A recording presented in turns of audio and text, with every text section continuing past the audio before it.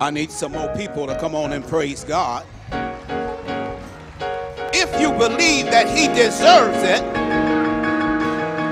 then somebody ought to praise him. Praise him because he kept you all week.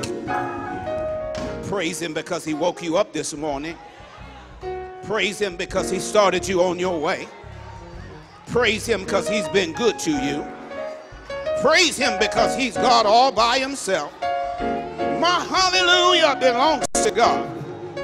If you can't praise him for yourself, praise him for me then. Praise the Lord God Almighty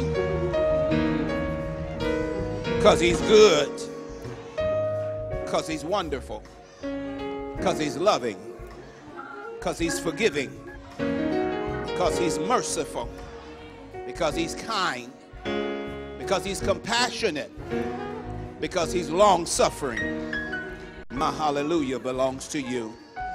Thank you. When I woke up this morning, I had a heart and a mind to come and praise you. I'm glad that I was in my right mind when I woke up, had the activity of my limbs, got a reasonable portion of health and strength. I just want to thank you for healing virtues, healing mercy. We thank you for doctors, but healing comes from you. You said, I am Jehovah Rapha, I am the Lord thy God, that healeth thee. Thank you for healing. Thank you for being God. Lord, we pray for our country. It's in a shutdown right now. Somebody's not going to get a holiday paycheck. I pray for them right now. That you would bless them and help them to understand that Christmas is not in the paycheck. It's in Jesus. And I thank you today for all the blessings that you've bestowed upon us. Now we place the service in your hands.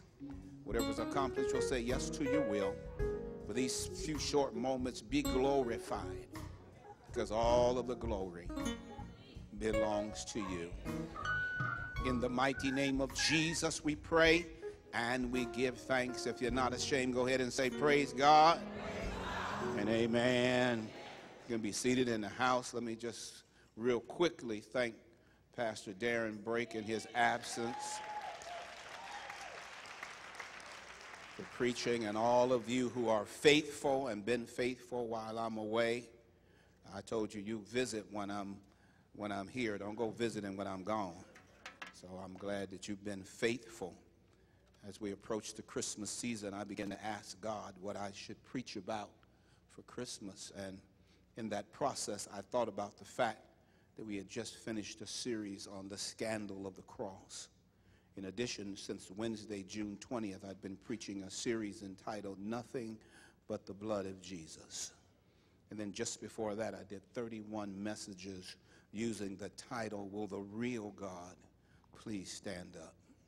And in those series, I taught directly and indirectly that God the Father did not desire or demand the death of his dearly beloved Son, and furthermore, that Jesus was not a sadomasochist who wanted to die, but he voluntarily gave his life to complete his mission.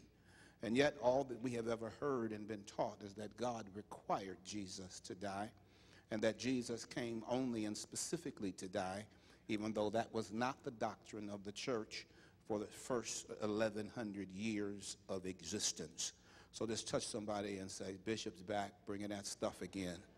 I talk to somebody who raises a very pertinent and powerful question. If God didn't desire or demand Jesus' death, and Jesus didn't come into the world primarily or only to die, then why did he come? And while looking at the biblical reasons that he came, we also have a list of reasons to celebrate Christmas, because Christmas is the celebration of Jesus coming as God in the flesh, in the person of Jesus the Christ. So why did Jesus come? And remember, I haven't been here for a while, so I'm going to be acting up. I don't know how to act.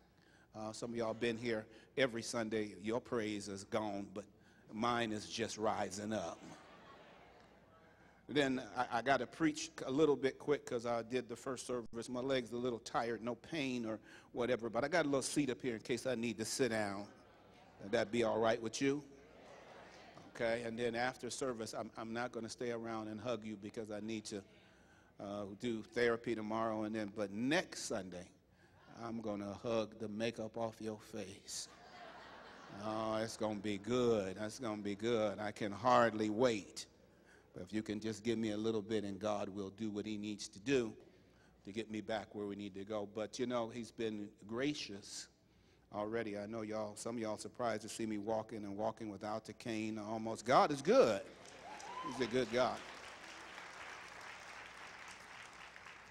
And so some of y'all, I'm just going to go ahead and tell you right now, don't be saying nothing to me. Don't be talking to me. Because some folks, I know y'all already, well, you know, you're not going to play no more racquetball. That's why I got surgery. I plan to burn out, not to rust out. So I asked my doctor when I got, am I going to be able to play racquetball again? He said, absolutely. So that's the reason why I went in. I plan to live my life till I can't live it no more. But anyway, that raises a powerful question. If it's very difficult to rank these reasons in terms of importance, so I've listed them in a loose order of importance, and I gave 20 reasons that we've been working on. And Pastor Darren been preaching my notes, so if you didn't like it, it was me, it wasn't him. And remember, most of these reasons have nothing to do with Jesus paying debt to anybody. And over the past 3 Sundays, he's done an excellent job. But let me just go back for review purposes and talk about why Jesus came. Now pray for me because I'm liable to start shouting right here and maybe not even get to the sermon. But Jesus came to do the will of the Father. Jesus came to reveal God Almighty. Jesus came to fulfill the law and the prophets. Jesus came to demonstrate the everlasting love of God. Jesus came that we might have abundant life. Jesus came that our faith and our hope might be in God. Jesus came to destroy the works of the devil. Jesus came that we might have everlasting life. Jesus came to lay down his life for his sheep. Jesus came to be our great high priest. Jesus came that we might receive the promise of the blessed Holy Ghost. Jesus came to redeem us. Jesus came to save sinners, of which I am the chief. Jesus came to call sinners to repentance. And Jesus came to serve and give his life a ransom for many. Those are the 15 that we have covered. I will finish this sermon today by covering the last 5. I'll take them 1 through 5 rather than 16 through 20. Jesus came to forgive us of all of our sins. And since I'm going to be going through a number of scriptures, you won't have to jump up and down. You can just hold your seat. And if the Lord does any preaching good enough for you to get up, you can get up then. Colossians 2:13, when you were dead in your transgressions and the uncircumcision of your flesh, he made you alive together with him, having forgiven us all our transgressions, having canceled out the certificate of debt consisting of decrees against us, which was hostile to us, and he has taken it out of the way, having nailed it to the cross. May the Lord add a blessing to the reading of his holy word. The writer is speaking obviously to the Israelite believers when they were dead in their transgression and the uncircumcision of their flesh. God made them alive together with Christ, and in so doing, he forgave these believers of all of their transgressions. The first thing I'm going to do is just holler just a little bit because all my sins are forgiven. All of my sins are forgiven. So every now and then I just feel like hollering out, forgiven! I'm forgiven in Jesus Christ. Now, I would stop there if it wasn't my first Sunday back and my wife wasn't looking at me strange. I would stop there, but I got to go forward. And in so doing here, the writer doesn't stop, but he touches on the process. God canceled out the certificate of debt consisting of decrees against us, which were hostile to us. The Mosaic law had decrees or commands which neither the Israelites nor the Gentiles could keep. And the decrees consisted of debt that we were unable to pay. And there you are right there. You say, well, Bishop, you've been telling us, and you had Pastor Darren telling us that we don't have to pay the debt. Now here the debt comes up. Well, you don't have to pay it. It said that God canceled the certificate of debt that was charged against us and was hostile towards us. Notice that the writer didn't say the debt was paid, but that it was canceled. Praise God that all your debts that were charged to you in the Mosaic law have been canceled in Jesus Christ. I'm already preaching better than you shouting. What's wrong with y'all? Where y'all at? Now, there is a definite difference in paying off a debt and in having a debt canceled. The debt was canceled by God. Since we were buried with Christ and made alive together with him when we resurrected, we died to the debt of the law. The law no longer has any hold on us, and God is able to cancel the debt and forgive us of all of our sins. Written across your debt is not paid in full, but canceled. There's a difference in somebody paying your debt and it being canceled. Furthermore, God said that he would take the debt out of the way. First of all, I'm glad that my debts and my sins are forgiven. Secondly, I'm glad that all my debts in him have been canceled. Now, not the one at J.C. Penney's. Now, that one's still... You still got to pay that one, but all debts with respect to salvation and sin have been canceled. There's a way that the devil and others try to bring up certain debts that we are and remind you of where you've been and where you came from and what you've been through, but all of those debts have been canceled. Then he said he took them out of the way. The Greek vocabulary is very similar to bearing it away. I don't know if the writer is thinking of Jesus perhaps being the scapegoat and the sins being loaded upon him and him bearing them away so that you will never see them again. I'm so glad that there's no sin that ever is going to come up again in the future and try to lay hold upon me, because Jesus has borne every one of them away. You might still remember them, but God said he would remember them again no more. He would cast them into the sea and forget about them. He would put them in the small of his back. He would stomp on them under his feet. Our debt has been removed. Now that's cool. That's cool enough. That's I need a word. Blessed enough. But then it says that God nailed the cancel certificate of our debt to the cross, displayed it for all to see for all of eternity. Anytime the devil or anybody attempts to bring up your legal debts, you can simply point them to the cross and say, just go look up there, because all of my debt has been canceled and is nailed to the cross. Somebody ought to be praising God right about there. Every one of your debts, every one of our sins has been canceled in the name of Jesus. I'm glad about it. I said, I'm glad about it. I feel like preaching some more there, but I got to go. I'll be stronger next Sunday. Jesus came to be the propitiation for our sins. 1 John 4:10. In this is love. Not that we love God, but he loved us and sent his son to be the propitiation for our sins. While we were, as humans, we spend much of our time enamored and talking about our love for God. John said, let me tell you what real love is. Love ain't you loving God. Love is God loving you. He loved you enough to be the propitiation. And the Greek word there literally means the mercy seat in the tabernacle, the portable sanctuary of the Old Testament Israelites. There was a holy of holies where the lid of the ark of the covenant resided between the outstretched arms of the two cherubim. And the blood of bulls and goats was sprinkled on the mercy seat once a year on Yom Kippur, the Day of Atonement, to cover the sins of the people. But Jesus is now our mercy seat for our sins. Whereas the blood covered our sins, now his blood wipes away and washes away our sin. What can wash away my sin? Nothing but the blood of Jesus. What can make me whole again?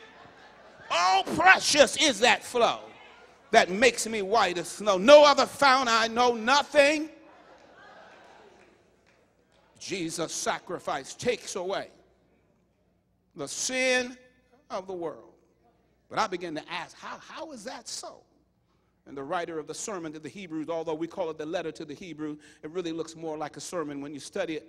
He writes in Hebrews 7:25, therefore he's able.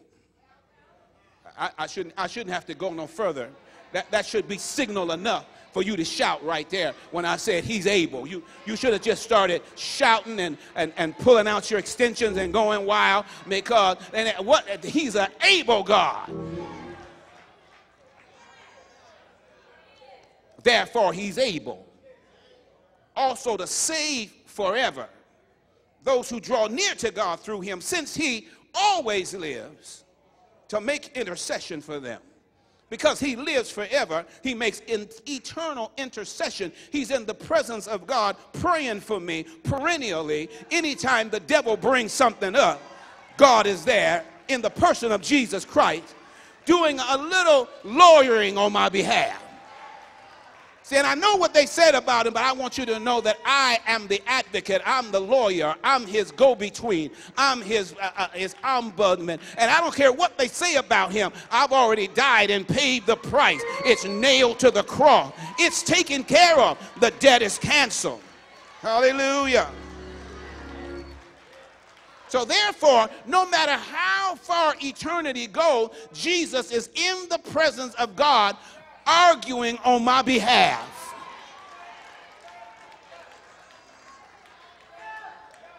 I'll be better next Sunday. It don't take much for me to shout right now. I haven't been here. I haven't been getting my praise on except in my closet. But when you get other folks to join in with you, then it brings a whole different.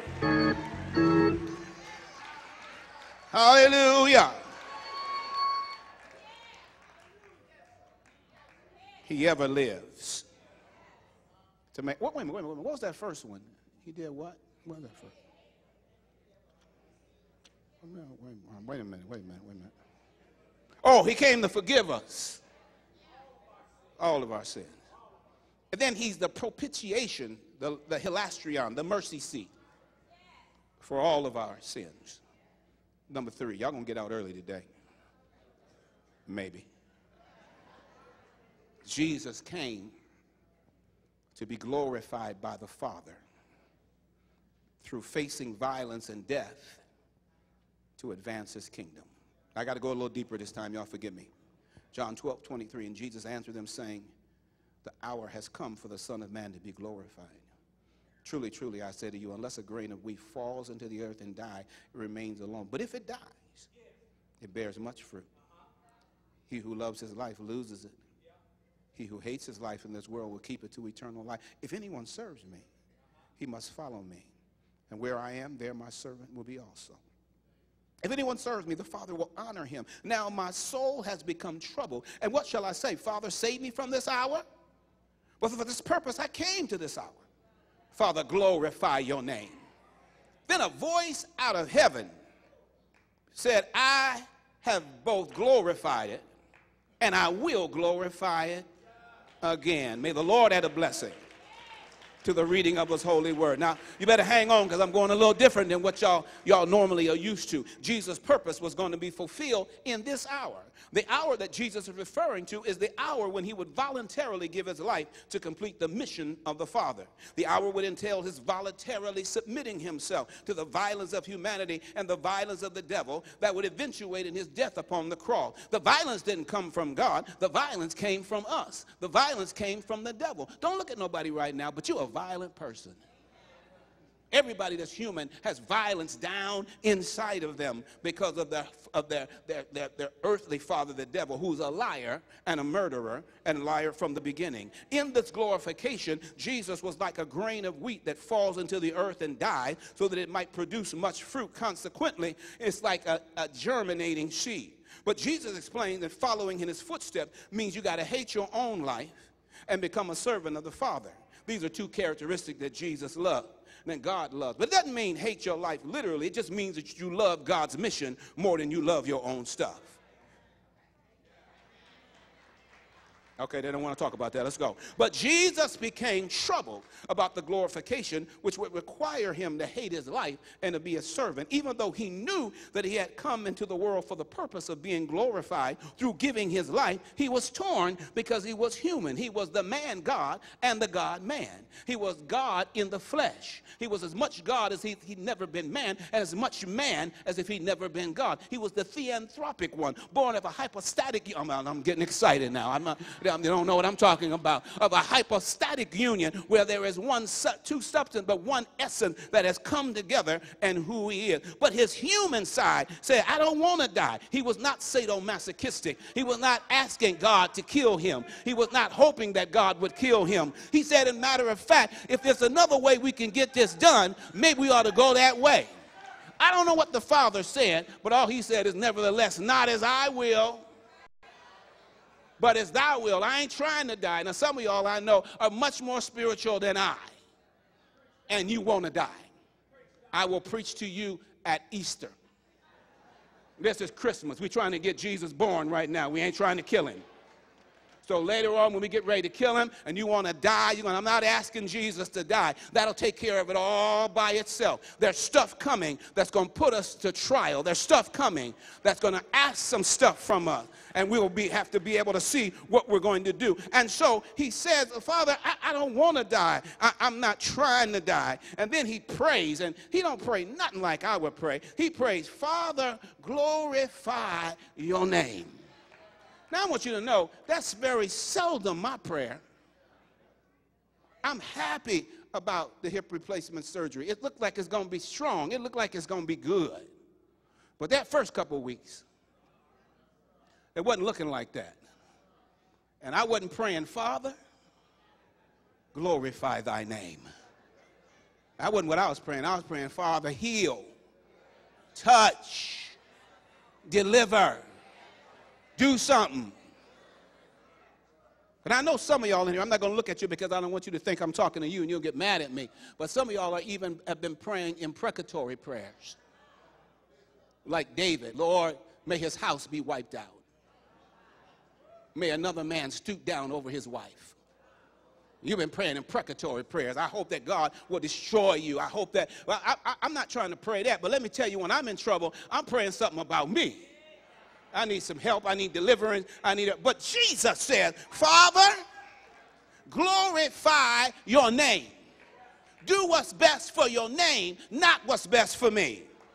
And then God evidently got riled up.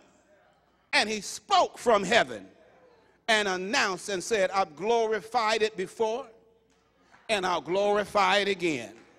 Evidently, the Father is reminding Jesus, I glorified you before the world began. I'm going to glorify you through the cross, and I'm going to glorify you after the cross. I got your glory taken care of. I wish I had some help up in here. I don't know about you, but that's what I want to hear from God. When I'm going through stuff and it ain't what I think it ought to be and people are treating me unlike what I think I ought to be treated, I want to hear the Father say, I've glorified your name. And I'm going to glorify it again. I'm going to take you through what you got to go through. I don't know, maybe I'm preaching to the wrong folks in here. Is there anybody in here that's going through anything that's been tough or difficult? Is there anybody in here that had to face some difficulty and you needed God to come and to help you to make it where you wanted to be and where you needed to go? If you're here, then stop looking at me like I'm crazy and begin to praise God just a little bit, because he's worthy of praise. Hallelujah. Thank you, Jesus. Thank you, Jesus. Thank you, Jesus. Thank you, Jesus. Hallelujah. It's just for me. You don't have to do nothing. You just sit there with your dead self. Go ahead. It's just me. I ain't been in church in a while. I got some praise that been stored up down in here that I just need to let out. Hallelujah. Glory. Glory.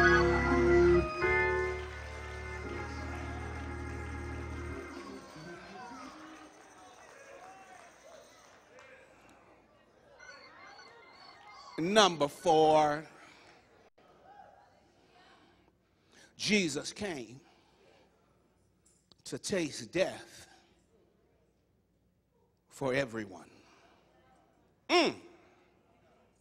Hebrews 2:9. But we do see him who was made for a little while lower than angels, namely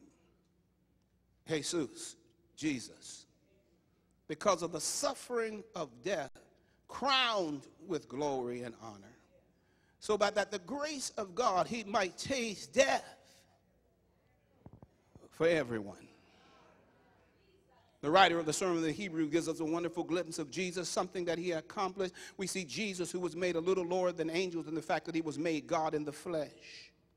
Because of his suffering death, because he offered himself up voluntarily, he was crowned with glory and with honor. It was through the suffering and crowning through the grace of God that he might taste death for everyone. He tasted death for me. He tasted death for you. He tasted death for those who were trying to do right. He tasted death for those who weren't trying to do right. He tasted death for criminals. He tasted death for those who were up and out. He tasted death for everyone. He has tasted it, so we need no longer taste it. I don't have to worry about what death tastes like. I can just ask Jesus. I don't have to taste it for myself. We have died with him. We have been buried with him. We have born again in him to eternal life. We are walking in the newness of life, and death has no final power over us. I thought somebody would shout there.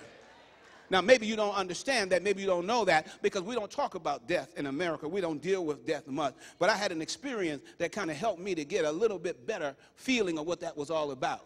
When you get this surgery now, they don't do like they used to do. They used to incubate you and put tubes down your throat. Now, they don't do that no more. They give you a spinal block, and then they give you something to knock you out. And when they give you the spinal block and whatever, all I remember, I was sitting up on the table. They said, we're going to get up here, Mr. Johnson. We're going to give you this spinal block. The next thing I knew, I was in my room, and people were standing around my bed looking at me. What had happened? I was just on the edge of that table. I don't remember nothing else.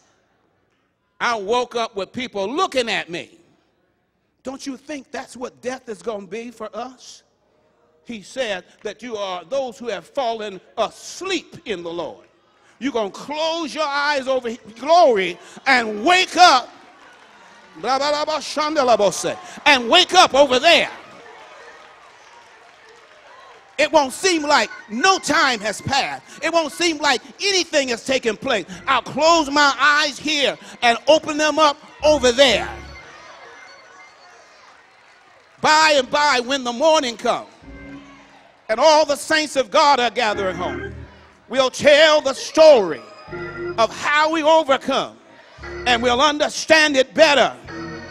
By and by, when the morning comes and all the saints of God have gathered home, we'll tell the story of how we overcome, and we'll understand it better.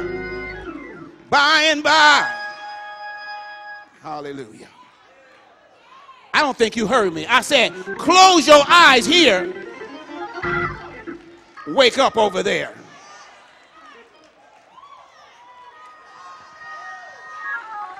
Glory.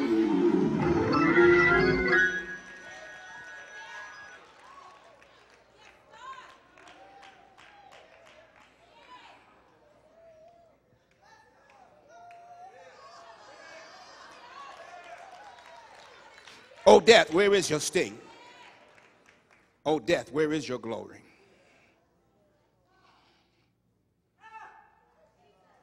Number 5. What time we play today? 1 o'clock. I got to go.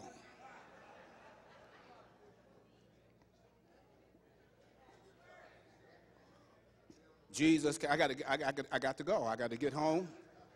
By the way, they got this wonderful thing called, it's like an ice machine.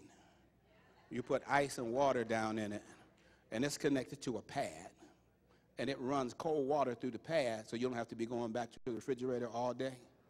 And you just put that back on there. Ooh. I got home and get home to my pad.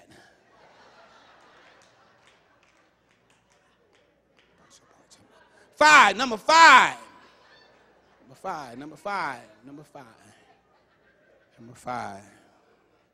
Actually, number 20. But number 5, Jesus came to bear witness to the truth. John 18:37, therefore Pilate said to him, so you are a king? And Jesus answered, you say correctly that I am a king. For this I have been born, and for this I've come to the world, to testify to the truth. Everyone who is of the truth hears my voice.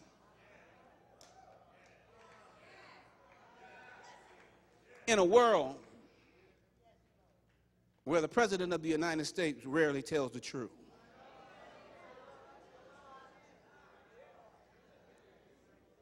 in a world, I didn't make that up. That's according to the fact checkers.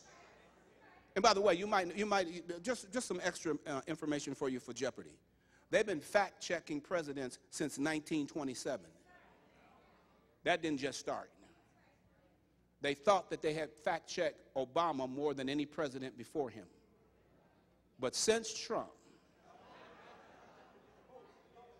he's the most fact checked president ever. And we find out, I'm going to give you the statistics later on, that he rarely tells the truth.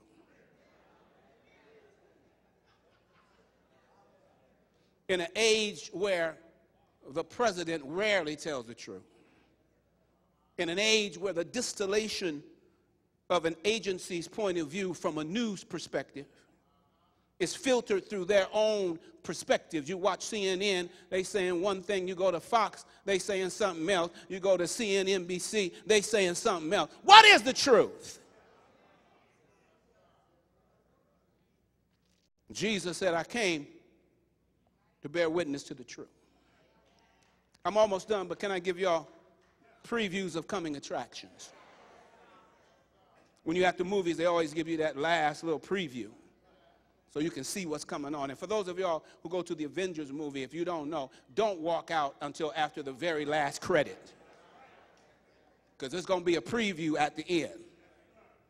I'm coming on my Martin Luther King Jr. King sermon. God's given me a fantastic scripture. I'm just going to mention it now for preview. Isaiah 59:14. Justice is turned back. Righteousness stands far away. For truth has stumbled in the street, and uprightness cannot enter. My theme is going to be truth toppled. And I want to be talking about the fact that you can't have social justice without truth. And the text here said 2,000-3,000 years ago, truth has stumbled in the street. Truth has stumbled in the public square, so that you can't hardly find truth anymore. What is truth? I don't know if anybody knows anymore, or if we even care. But truth is fact that has been verified. God's facts are verified. He said, how did he verify them? He verified them through the life, through the death, through the burial, through the resurrection, and the ongoing intercession of Jesus through the Holy Ghost. He was born like God said he would be born. He lived like God said he would live. He died like God said he would die. He was buried in a borrowed tomb like God said he would be. Early one Sunday morning, he got up like God said he would get up. He walked the streets of Galilee and Jerusalem like God said he would. And he rose up and ascended up on high like God said he would. He sent the Holy Ghost back. like God said he would. That's fact. That's fact that has been verified by reality. And therefore, according to the revelation of God, I got to go. I can't stay. According to God revealed himself to Moses, glory, and said, look, I'm abounding in truth. I'm compassionate. I'm long-suffering. I'm abounding in truth. I'm full of truth. If you want to know what truth is, you need to get with God. Then Jesus is the living truth. I'm not getting no amens right there. If you want to know what truth is, you got to get with the living truth. What CNN's telling you ain't living. What Fox News is telling you is not alive. There is a truth that is alive, as in Jesus. The Holy Spirit is the spirit of truth. And the word of God is the written truth. You shall know the truth, and the truth shall set you free. Let me just ask the question before I quit. Is there anybody in here who wants to be free? If you want to be free, then you have to understand you got to know the truth. Well, wait a minute. When he didn't say you need to learn the truth, he said you need to know the truth.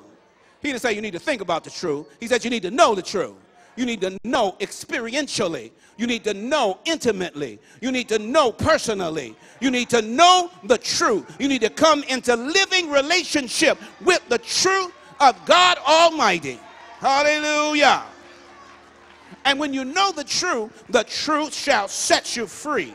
Free from all hurt, harm. They free, no more chains binding me. Free, thank God, I'm free from the stuff the devil's trying to do, from the bondages that the world wants to put upon me.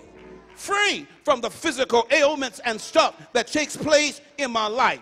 Free because of salvation that God has given me. I'm looking for about 5 people who are glad that you're free today and who don't mind giving a Christmas shout to the fact that you are free because Jesus came and was born and lived and died and was buried and resurrected and ascended, and he's coming again so soon. Thank you for the freedom.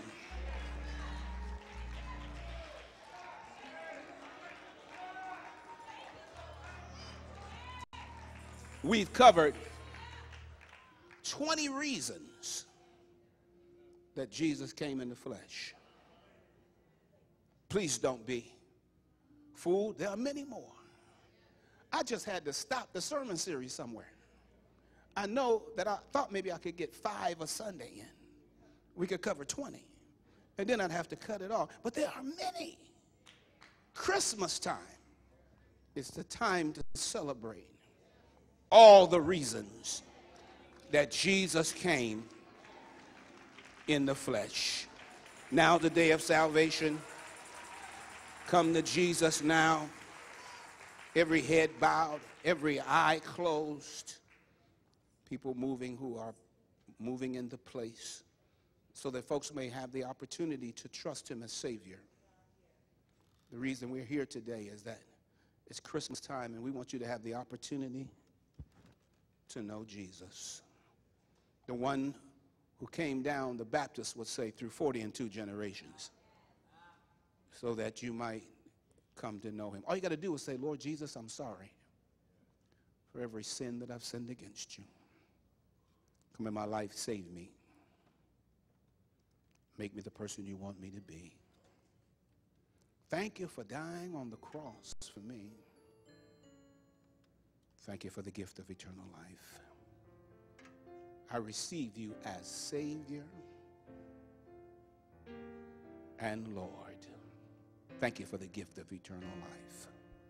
We pray that in a minute. These are altar workers here. They just want to pray with you. That's all. Hope you know what it means to trust in Jesus. You just get up and come down. They'll meet you. They'll be glad to meet you. You need a church home, we give you that opportunity. Me, recognizing over the past 4 weeks going to rehab and coming through surgery and all of that process, I recognize that nothing is promised.